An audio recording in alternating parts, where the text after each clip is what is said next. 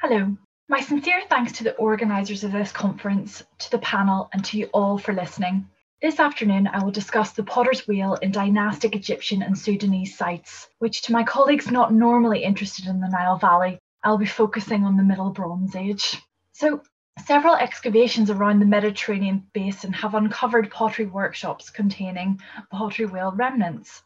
Investigations in Egypt and Sudan are different, however. Where pottery workshops are identified, potter wheel bearings are rare. This is despite many investigations of settlement sites, where due to the high frequency of wheel-thrown pottery sherds, one might reasonably expect to find a pottery workshop with a wheel. So having analysed the academic literature, I know of only 32 possible dynastic period pottery workshops, as opposed to, say, bread ovens or metalworking furnaces, of which there are quite a few examples. This seems remarkably odd, given most archaeological sites in Egypt and Sudan regularly have tens of thousands of pottery sherds analysed at each site, but there are very few pottery workshops that have been uncovered. So why the discrepancy?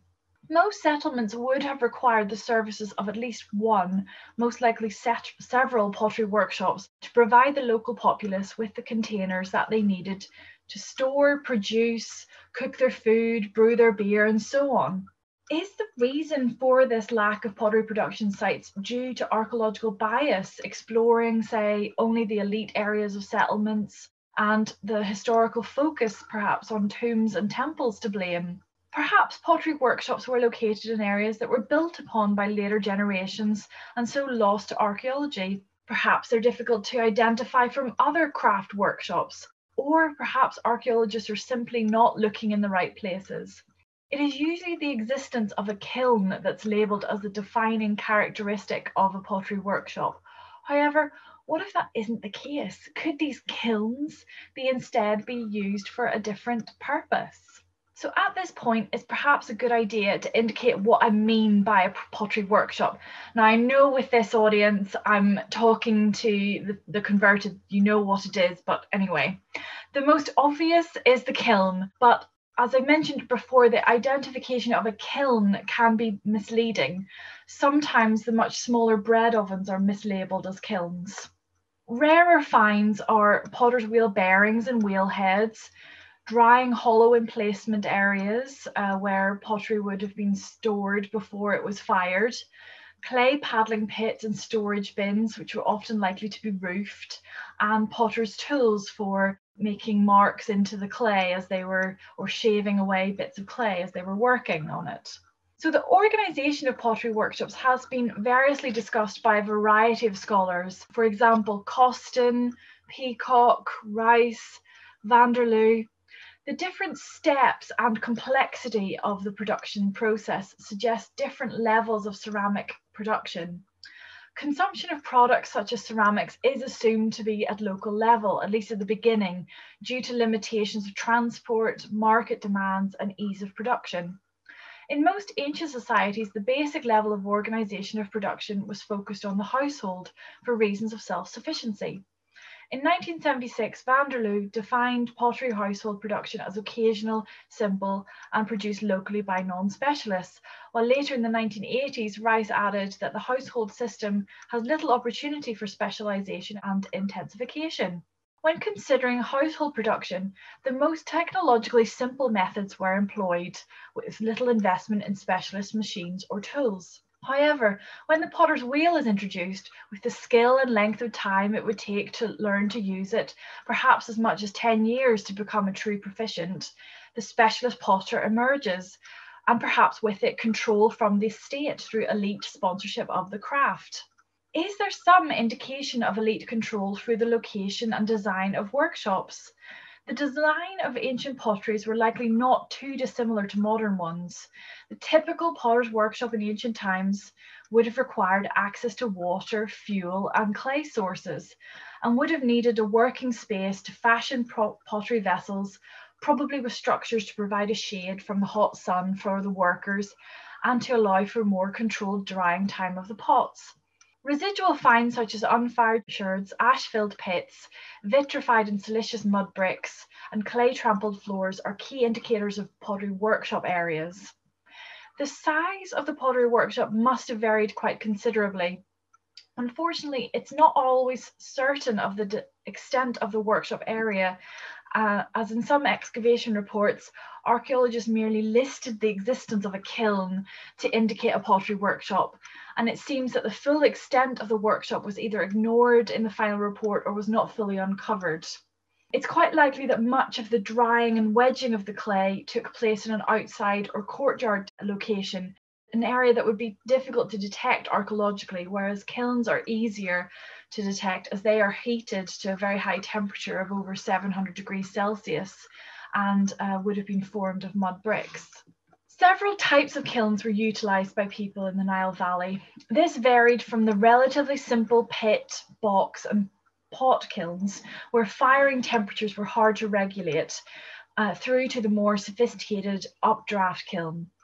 Pot kilns were probably an early attempt at temperature regulation, where a large, previously fired vessel was used, rather like a sagar, to protect the would-be fired pottery away from the excessive heat. Box kilns comprised of a U-shaped structure open at one side where the fire was positioned.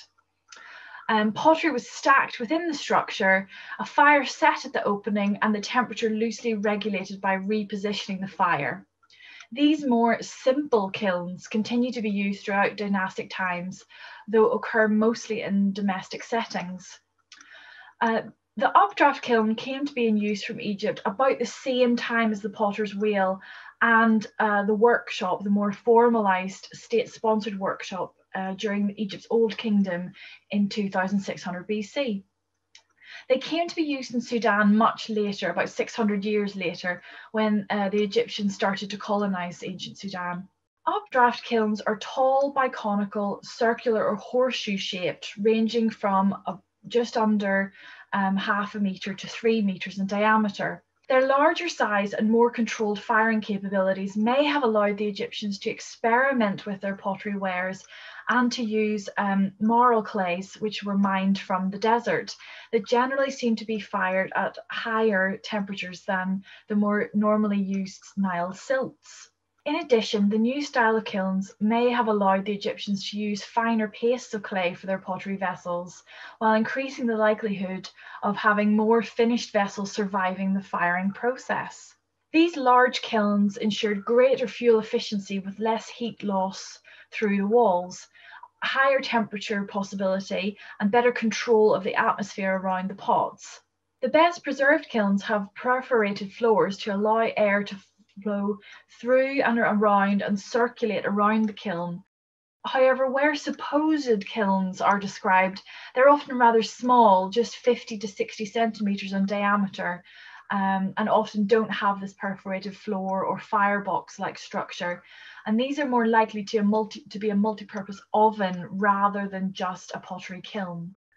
What about other items? So the dynastic potter's wheel bearings are very similar to those known across the Levant and Middle East. They comprised a socket and pivot of stone, usually granodiorite, limestone or basalt, or a combination of the two, as seen in this British Museum example. The socket would have been buried into the ground, and a wheel head of unfired clay, wood or terracotta attached to the top of the pivot. The potter would have spun it with one hand and thrown the pottery on the other. The concept of the potter's wheel was borrowed from their Levantine neighbours around 2600 BC and was gradually introduced to potters through a form of state sponsorship. The early wheel-thrown pottery was produced exclusively for elite funerary sites, very, very small model vessels given to the cult of the dead person. But the repertoires were gradually expanded until almost all pottery vessels were thrown on the wheel by about 2100 BC. We are quite fortunate in Egypt for the pictorial material culture of potters and potting scenes. Old and Middle Kingdom models and tomb scenes dating between 2600 and 2000 BC indicate that there may have been particular areas where workshops were located, often close to craft workers in industrial quarters such as carpenters or blacksmiths, as seen in some of the Amarna and Gurab excavations, or near to temples and palaces such as at Hierakonpolis. Whether all potters' workshops were near to palaces and as part of the estate of wealthy landowners is uncertain, but some archaeological remains indicate that some craft activities, notably potting, cobbling, painting, blacksmithing, and bread making, could all have been, not blacksmithing, sorry, bread making, could have been performed at some level in the home. For example, at Amarna, one of the Amarna houses, P49.3-6, contained a vast quantity of basalt chippings. Other houses contained amethyst and glass bead working areas, which would provide evidence of a series of workshops next to or within the courtyards of houses. What about the archaeological evidence for pottery workshops? Are these consistent with the tomb scenes and models that we saw in the previous slide? What does a pottery workshop look like in the Nile Valley? Where and in what context do they occur? And does the location indicate state sponsorship or control? So in order to address the above question, one needs to apply a criteria to determine what a pottery workshop should incorporate. Last year, I began a rather basic study of the known pottery workshops in Egypt and Sudan, which was recently published as part of a conference proceedings in Berlin, and a criteria was established. This analysed the 32 known dynastic potteries from the Nile Valley area. With the caveat that there are many more examples which date to later Ptolemaic and Roman times, which I've ignored for the purposes of this. So I came up with about 4 types. So type 1 is within an estate or temple workshop area, just over 43%, close to 44% of the sample. Type 2 occurs on the outskirts of a settlement, often close to a water source, and tends to be large with 3+ kilns, and that was about 25% of the sample. Type 3, located close to a cemetery and specialised in the production of funerary vessels at around 9% of the sample. And then type 4 was a pottery workshop within a town, which tended to be quite small scale production with 1 to 2 kilns at just under 16% of the sample. And then there was unknowns at 6% of the sample. So I thought it would be fruitful for the purposes of this paper to take the criteria one step further and apply it to one large settlement where excavation has been relatively widespread and systematic. This should further the understanding of what archaeologists are missing in their perhaps piecemeal excavation of settlements. The location of some of the larger potteries at Amarna suggest elite control of the workshops. So Amarna is an ancient city situated about halfway between Cairo and Luxor in the El Minya province, just as I'm indicating here. It's primarily known as the location of the ancient city of Akhetaten, famous for Pharaoh Akhenaten and his beautiful wife Nefertiti. It served briefly as the capital of Egypt from around 1347 to 1332 BC. This site has the distinction in Egypt of containing 4 pottery workshops and many more possible kilns or oven structures previously described by the Amarna project in the reports. Today we'll re-examine these workshops as a case study. Ceramics during the Amarna period experienced a real blossoming of distinctive types, decorations and intricate molds, very exciting for the ceramicist. All vessels by this time were thrown on the wheel, with the exception of bread molds and very large basins and some cooking vessels. The city itself and its major outliers are arranged on a north-south strip not far along from the river bank, connected by the broad and mainly straight Royal Road, which is a royal name. The central city, which is just here, contained the gigantic Great Palace, which was around 200 by 580 metres, the King's House, another palace, and 2 Aten temples and offices, storehouses, workplaces and barracks, all government buildings, and the so-called Records Office where the tablets known as the Amarna letters were found. It also had streets of small and medium-sized houses for clerks, mid-level government officials, and perhaps junior priests and temple servants. So for this purposes of this talk, we're going to be looking at the north suburb, which is number 1 here.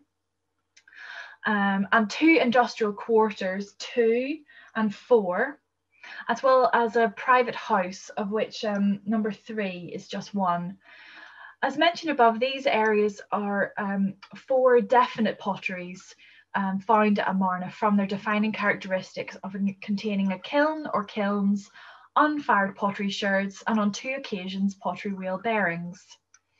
However, there are many other firing structures identified as ovens across Amarna, but which might have been kilns, as Nicholson in 1995 discovered when re-evaluating one area excavated by Ludwig Borchardt, who was digging there between 1902 to 1908, when, amongst other things, he found the famous bust of Nefertiti. After the First World War, the concession was taken over by 2 archaeologists, one a Dutchman, Henry Frankfort, and another an Englishman, John Pendlebury, whose names will crop up shortly. So for our first item, we will go to the northern suburb of Amarna, at one of the most sumptuously appointed houses known as T3611, which had its own private chapel surrounded by a large enclosure wall. T3611 is part of a series of similarly laid out large houses off the West Road North, and was probably designed for an elite family and their household. Here, a complete basalt potter's wheel was located by Frankfort and Pendlebury during the 1926 to 32 seasons. Its exact location within the house is uncertain, as Frankfort and Pendlebury were clearing the area on a semi-industrial scale and did not keep accurate records. It possibly came from the northeastern corner of the site, where there are smaller buildings away from the main house, which may have contained craft workshops. The potter's wheel bearings are made of granodiorite, and the upper pivot stone is partially broken, perhaps why it was discarded. Intriguingly, the excavators do not mention that they uncovered kilns in the enclosure, although the circular feature at the south may be one. So we move next to the east of the main city to square Q48-4, a large rectangular industrial area. This was established during the reign of Tutankhamun, the now famous son of Akhenaten, when he was re-establishing the cult of Amun-Ra and was utilising the workmen's village to the east for this purpose. Q48.4 was the manufacturing site for the pottery which supplied the workmen's village, approximately 2 kilometres away. Within the excavated squares, the pottery making area was located within the western edge of the enclosure. So just kind of here, with 4 small rooms and a courtyard. Within a small cubicle, a pivot made of basalt was discovered lying in a brick-lined pit in a workshop area containing clay puddling pit, clay, pot sherds, and other potting paraphernalia. The brick-lined pit was probably used for storing clay. A large water pot or zier was buried in the ground with the neck open, adjacent to the brick-lined pit, presumably to supply the potter with water when rehydrating clay or forming vessels. A kiln was located within the courtyard space, helpfully downwind from the workshop. Third pottery workshop was uncovered within the private house of the Army General Ramose. This area had previously been excavated by Ludwig Borchardt's team, who had uncovered what he believed to be 3 bread ovens. You can see them here from his excavation reports. In the 1980s, this area was re-examined by Paul Nicholson, now of Cardiff University, who found that these were more likely to be 3 pottery kilns, as each had a separate hearth and firing chamber with a shallow floor. Nicholson noted that there was a surprising lack of pottery wasters, but lots of poorly fired sherds. Perhaps underfiring rather than overfiring was a common problem here, as fuel was scarce. He postulated that these kilns were for domestic consumption, supplying the household, so they were perhaps irregularly used. And our final example, we move to the westernmost edge of the city, the area known as O45.1. It contained a variety of kilns that were established primarily for the production of faience and glass for temple and palace use. It's likely that the primary purpose of the faience production was for the making of inlays for use in the construction of the temples and palaces. And when these were completed, the installation, along with that for glass production, was abandoned or moved elsewhere. Just south of the glass furnaces, there was an area of pottery production, nearly 14 metres squared in area, which contained its own kiln, a clay trampling floor made of fired mud bricks, which are quite unusual for Egyptian sites, bordered by a wall, which might indicate a roof to keep clay dry. There was also a clay paddling pit containing unfired sherds and clay turnings. So what does this mean when we return to the workshop criteria? Two of the industrial areas do fit in quite well with the type 2 criteria. On the outskirts of a settlement tends to be large-scale production. They are both large-scale production areas producing pottery and other materials for a purpose, either to supply the nearby temple in the case of O45.1 during their construction, or producing pottery for the workman's village in the case of Q48.4. These areas do appear to be planned industrial quarters for a specific purpose, rather than for domestic consumption. They are almost certainly well managed and state controlled, particularly in the area in the case of O45, which was producing highly elite glass objects. However, the other two pottery workshops occur within large private homes or estates, and were producing pottery on a smaller scale, perhaps ad hoc, supplying the house as and when the pottery was needing replacing. These workshops could be termed type 1 or type 4, pottery of an estate, pottery within the town, tends to be small-scale production with 1 to 2 kilns. However, it's particularly interesting that house T3611, a private house, did contain a potter's wheel bearing. This perhaps suggests that access to pottery wheels was no longer state-controlled, as it had been during the Old Kingdom, when the potter's wheel was utilised solely for funerary cult pottery. As we've already noted, the Egyptian pottery repertoire by 2000 BC had become almost completely wheel-thrown. So there is much more that could be said about the organisation of pottery workshops in Egypt, and I've really not had time to expand upon it in this paper. This is really the beginning of my understanding of the particular manner of Egyptian workshop production and the use of the potter's wheel. Sites such as the city of Amarna, which have been systematically excavated, begin to suggest the differences between state-sponsored large-scale production sitting alongside smaller private-scale production. However, in these four cases, it must be noted that the pottery workshop is located within some form of enclosure. Was the potter and the pottery they made always controlled to some extent, whether by the state or a wealthy estate landowner? Don't know. More work is needed. Thank you for listening.